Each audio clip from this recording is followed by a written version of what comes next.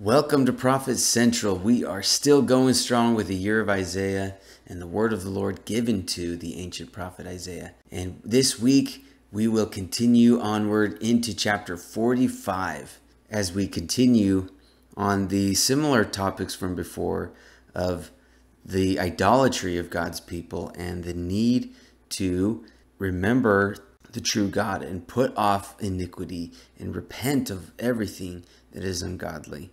So thanks for sticking with me. We're going to finish out this year strong. Let's do the word summary. In chapter 45, we get 774 words. 0% are neutral, 19% are negative, and 81% are positive. So we're continuing on this positive streak. I know the previous chapter was majorly neutral, and before that we've had 5 or 6 chapters or so that are either neutral or positive, leaning towards the positive side. So we'll continue the trend, going on to chapter 45, verses 1 through 4.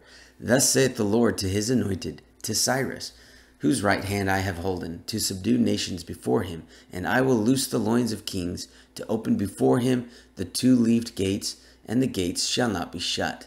I will go before thee, and make the crooked places straight. I will break in pieces the gates of brass, and cut in sunder the bars of iron.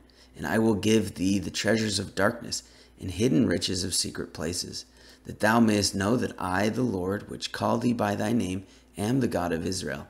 For Jacob my servant's sake, and Israel mine elect. I have even called thee by thy name. I have surnamed thee, though thou hast not known me. We get an interesting start here to this chapter, and we get a type of a servant of God, or essentially Jesus Christ, right? Cyrus is presented here, who is the king of Persia. Now, I'm not saying he's Christ-like, but he is a type of what the Messiah, the Savior, the deliverer, the servant of God will do, okay? And the Lord here is said to send a servant who is mighty and strong, like King Cyrus, but in greater ways. This is just one aspect. But this servant will aid the people of God in being gathered together and returning to build the city, the holy city, which is the city of God. Even though the church members haven't truly known God, it's said here, they are pursued by God, and they are given a promise of salvation, to be loosed from their sins, to be freed from that captivity and that spiritual prison. And they are given the sustain they need to truly know of the power of God and have it manifest in their life. Now verses 5 through 8. I am the Lord, and there is none else. There is no God beside me. I girded thee, though thou hast not known me, that they may know from the rising of the sun and from the west that there is none beside me. I am the Lord, and there is none else. I form the light and create darkness. I make peace and create evil. I, the Lord, do all these things. Drop down, ye heavens, from above, and let the skies pour down righteousness. Let the earth open, and let them bring forth salvation, and let righteousness spring up together. I, the Lord, have created it. Now, the message here is that there is no other God beside or other than the Lord God of Israel, who is the source of truth, all things good, all things, period, that have been created in our realm of existence. And it is said again that in large part, the members of the church, the people of God, do not know him. God identifies himself as the creator of heavens and earth and all things, both good and evil.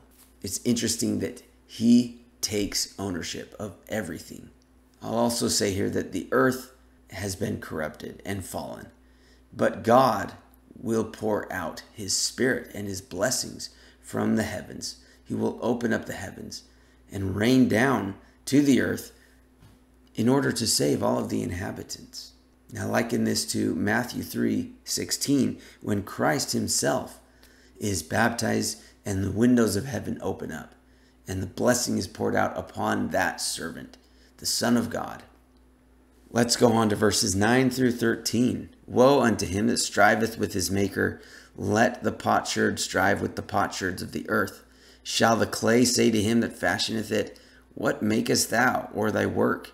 He hath no hands? Woe unto him that saith unto his father, What begettest thou? Or to the woman, What hast thou brought forth? Thus saith the Lord, the Holy One of Israel, and his Maker. Ask me of things to come concerning my sons, and concerning the work of my hands. Command ye me.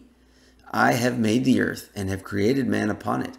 I, even my hands, have stretched out the heavens, and all their hosts have I commanded. I have raised him up in righteousness, and I will direct all his ways. He shall build my city, and he shall let go my captives, not for price nor reward, saith the Lord of hosts. So here's more messaging of us believers, members, Christians, contending with God and rebelling against him. Although it is oftentimes in ignorance, we are presented here with this idea of our Maker being a father and mother. And these are heavenly parents that created us, that are our Maker. And we are commanded to inquire of God concerning us being their children. We need to rely upon God's goodness to be blessed with righteous living, being led by God in his Spirit to be gathered together. And this is in the service of God in building his holy city and also freeing the others from evil, from captivity. We'll keep things short and sweet, continuing on into verses 14 through 19. Thus saith the Lord, the labor of Egypt and merchandise of Ethiopia and of the Sabaeans, men of stature, shall come over unto thee, and they shall be thine. They shall come after thee, in chains they shall come over, and they shall fall down unto thee. They shall make supplication unto thee, saying, Surely God is in thee, and there is none else. There is no God. Verily thou art a God that hidest thyself, O God of Israel, the Savior. They shall be ashamed and also confounded, all of them. They shall go to confusion together that are makers of idols. But Israel shall be saved in the Lord with an everlasting salvation. Ye shall not be ashamed nor confounded, world without end. For thus saith the Lord that created the heavens, God himself that formed the earth and made it. He hath established it. He created it not in vain. He formed it to be inhabited. I am the Lord, and there is none else. I have not spoken in secret in a dark place of the earth, and said not unto the seed of Jacob, Seek ye me in vain. I, the Lord, speak righteousness. I declare things that are right. Now, this is an important segment of this chapter because what's presented here is that God's enemies who fill their lives with religious idolatry and with the wealth of the world will be moved to humility. They'll be humbled to repent and to join with the chosen people of God, whose God is the only God able to save and to give life. And because of such power, this God is recognized as being hidden and unknown to many who thought God was manifested perhaps in their outward ordinances, in their religion, and in their church organization. But they will be ashamed of their religion, and they will ultimately recognize the deception of their idolatry, and they will desire the salvation of God's elect servants. What's also mentioned here is that God never did work in hiding, never worked in darkness and in secret, but has always sent servants to speak truth and to speak righteousness and to make things plain, to make things known. And we just need to open our ears and open our eyes and see that God is there and that he is speaking. He has foretold of all of these things. And we need to hearken. The last group of verses here, 20 through 25. Assemble yourselves and come. Draw near together, ye that are escaped of the nations. They have no knowledge, that set up the wood of their graven image, and pray unto a God that cannot save. Tell ye and bring them near, yea, let them take counsel together. Who hath declared this from ancient time? Who hath told it from that time? Have not I the Lord? And there is no God else beside me, a just God and a Savior. There is none beside me. Look unto me, and be ye saved, all the ends of the earth. For I am God, and there is none else. I have sworn by myself, the word is gone out of my mouth in righteousness, and shall not return. that unto me every knee shall bow, every tongue shall swear. Surely shall one say, in the Lord have I righteousness and strength. Even to him shall men come, and all that are incensed against him shall be ashamed. In the Lord shall all the seed of Israel be justified, and shall glory. So the end of this chapter tells us that those who escape the vicious and carnal cycle of religious idolatry are commanded to gather together with God and with his people. As I said before, God has always been speaking truth since the beginning of time. He has given his message through his servants, and he is the only God and Savior of mankind. None of God's words will pass away, and they will not be retracted. They will not be taken back, but they will all be fulfilled, and they will play out as God has planned from the beginning, just as foretold.